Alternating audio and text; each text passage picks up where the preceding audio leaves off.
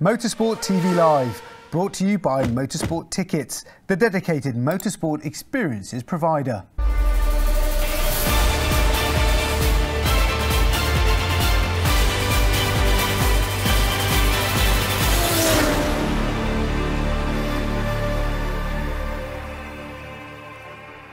Hello and welcome to Motorsport TV Live with me, Bryn Lucas, bringing you all the latest stories from around the world of motorsport.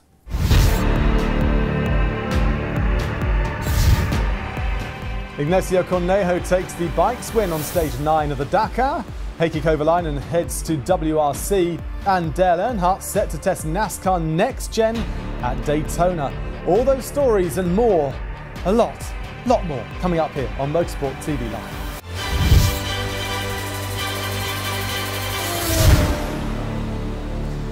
Honda rider Jose Ignacio Cornejo picked up his second stage victory of the 2022 Dakar Rally on Tuesday as KTM's Matthias Walkner moves into the overall lead. The 287-kilometre test near Wadi ad-Dawasar was dominated by the factory Honda team, with Cornejo and 2020 winner Ricky Brabec trading the top spot throughout the day. Cornejo held the early advantage after the first waypoint of 40 kilometres but was quickly leapfrogged by Brabec. The 30-year-old went on to build a smaller buffer for himself until the fourth waypoint but was powerless to prevent the Chilean rider from repassing him. Brabec eventually slipped to third in the day's standings behind the leading KTM of Kevin Benavidez, and this is how it all looked at the end of the day's stage for the bikes. Well, Benavidez second, 1 minute 26 seconds back, and Brabec back there in 1 minute 47 off the top spot. Walkner coming home fourth, and this is what it means for the overall standings then in the bikes category. Walkner has the overall lead by 2 minutes and 12 seconds from Sam Sunderland, and Van Beveren of France 3 minutes and 56 seconds back. Meanwhile, in the cars, Toyota enjoyed its strongest showing of the 2022 Dakar Rally in Stage 9 as Janelle de Villiers led a 1-2-3 finish for the Japanese manufacturer ahead of Henk Lattigan and overall leader Nasser Al-Attiyah. With the Audi's Matthias Ekstrom and Stefan Peder-Hansel forced to open the road following their 1-2 finish on Monday, the three Toyotas duked it out for victory. And here's the stage results. As you can see, Ekstrom incredibly ended up just 2 minutes 7 seconds off the pace of the Toyotas in fourth, while Loeb finished a further 4 seconds back in fifth after running as high as second early on in the stage. This is how the overall standings look at the end of the day. Despite a third place finish for Al-Attiyah, he's still got nearly a 40-minute lead over closest rival Loeb. Well, staying with the Dakar and the trucks are still out on the stage, with Kamaz looking to be under pressure on stage 9. Andrei Karganov, who was in the lead after 118 kilometres, lost more than 7 minutes at the following checkpoint, handing command of the stage to Eduard Nikolaev. Dmitry Sotnikov has moved up into second place, with Big Shock Racing's Martin Maciek not far behind, looking like he'll take third spot on the day's podium. So this is how the stage has finished up for the trucks, to Kamaz leading the way and then Maciek there for Big Shock Racing coming home third. And this is what the overall does, what it does for the overall standings. Sotnikov leads the way, 3 Kamaz Masters, 1, 2, 3, and then it is the Czech team with Leclerc in fourth. And this is what the competitors have to face for tomorrow's stage 10. The long liaisons and sand-packed offering make this trek to southern Saudi Arabia one of those stages that drags on and on and on. The first 200 kilometres of the special will be nothing but sand and dunes as far as the eyes can see as the competitors jump from one valley to another. Eventually the landscapes will change at the end of the day, in the evening or at night, as many entrants will be delayed by the complexity of the stage. Formula E news now, and Maserati is set to make its return to motorsport by joining the series as a new manufacturer from the 2022-23 season in time for the Gen 3 regulations. The Italian marque will end its lengthy hiatus from single-seater racing to join the all-electric championship next year in partnership with a yet-to-be-announced team. Having become part of the Stellantis automotive group at the start of 2021, Maserati is due to launch an electric variant of its MC20 sports car ahead of plans to have electric variants of its full range by 2025. The Maserati brand today is going back to the future, going back to its roots of racing, says Maserati CEO David Grasso. I'm extremely happy and excited to announce that Maserati is the first Italian brand to join the Formula E Championship from 2023, Season 9. It couldn't be a better way to start the new year. IndyCar now, and Rahal Letterman Lanigan Honda's rookie Christian Lundgaard says he's impressed with the car but is still discovering what can and can't be changed to tailor the handling to suit his style. The 20-year-old Dane, who enjoyed one day of testing at Barber Motorsports Park and then a two-day race weekend at the Indianapolis Motor Speedway road course last August, has been testing at Sebring's short course.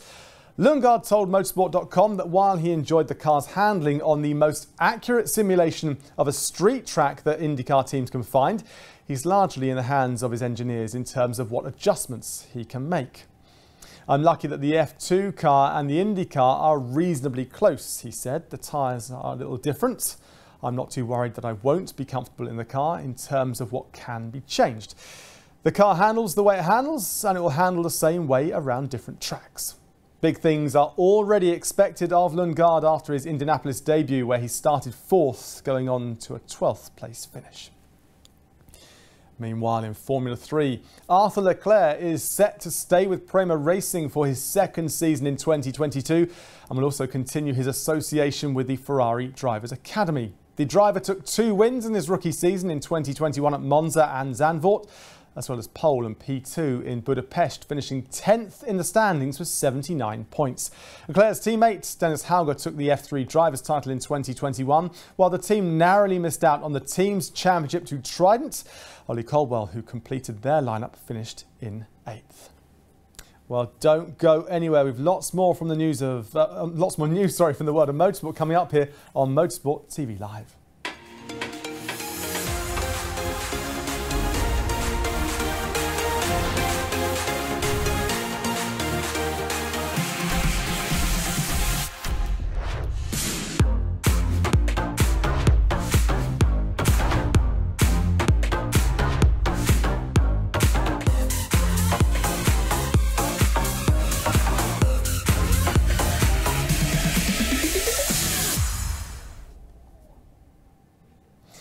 Two-wheel news now, and Pol Espargaro says he gained a more realistic perspective in 2021 of how Honda MotoGP teammate Marc Marquez is so fast.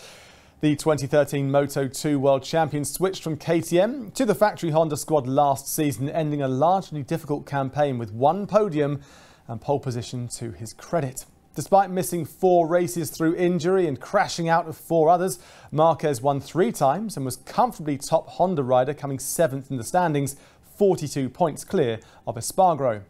I'd always competed with Marc, but being on equal terms in the same team has given me a more realistic perspective than I could have had before, Espargaro said.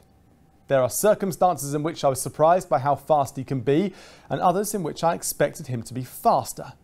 Espargaro will remain with Honda for the 2022 season, with HRC seemingly making big steps forward with its bike at the post-season Jerez test, with Espargaro claiming the rear grip he'd been missing in 2021 has now been found.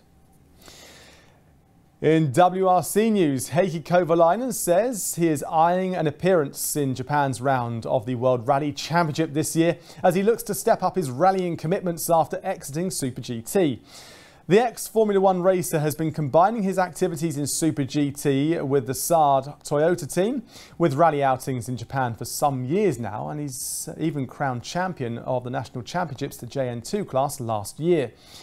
While the Finn called time on his Super GT career at the end of last season, he's now free to focus on contesting the full Japan Rally Championship schedule in 2022, hoping to step up to a faster R5 class car.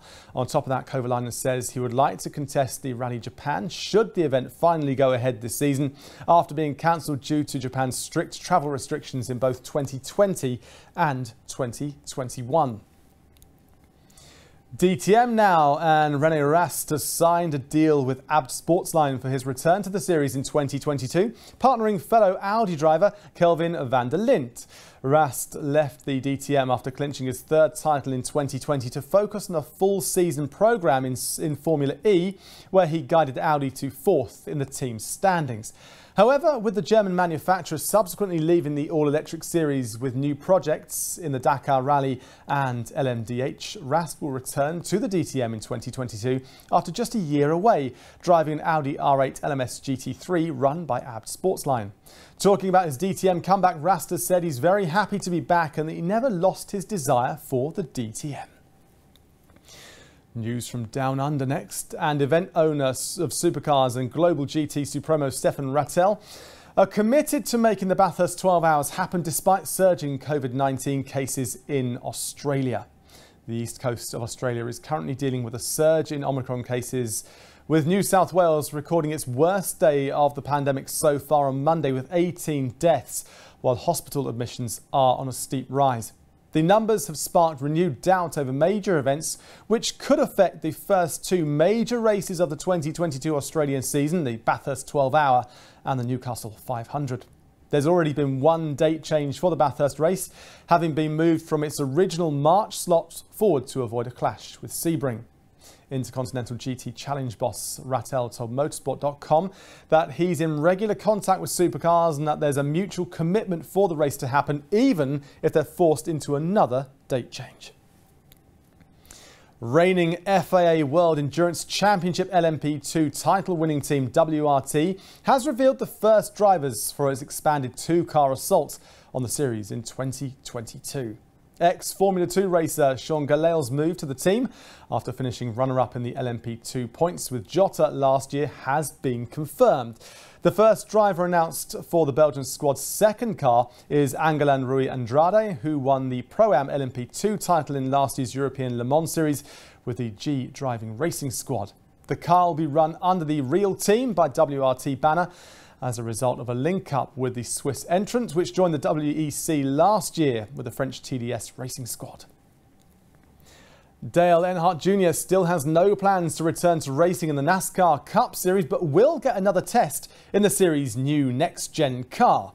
With reigning Cup Series champion Kyle Larson competing this week at the Chili Bowl Nationals, Hendrick Motorsports announced Monday that Earnhardt will test Larson's number 5 Chevrolet on Tuesday and Wednesday at Daytona International Speedway.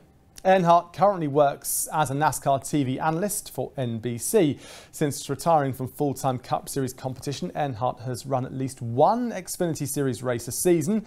His next planned race is April the 8th at Martinsville Speedway.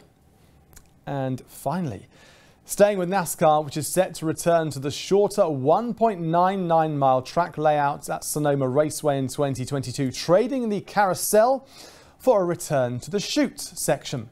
We heard from many fans and drivers how much they loved it when we raced the chute, said Sonoma Raceway EVP and General Manager Jill Gregory. The carousel was part of the original course and we reverted back to it for our 50th anniversary in 2019 and used it again in 2021. But we raced to bring excitement and drama to the fans, and an overwhelming majority of them asked us to bring back the chute. Well, NASCAR has utilised the longer 2.52 mile layout, which bypassed the chute from 2019 to 2021, with a shorter layout being used from 1998 to 2018. There you go. It was a long one, wasn't it? Well, that's it for now. I'm Bryn Lucas. Join us again here on Motorsport TV Live for all the latest news from the world of motorsport. Bye for now.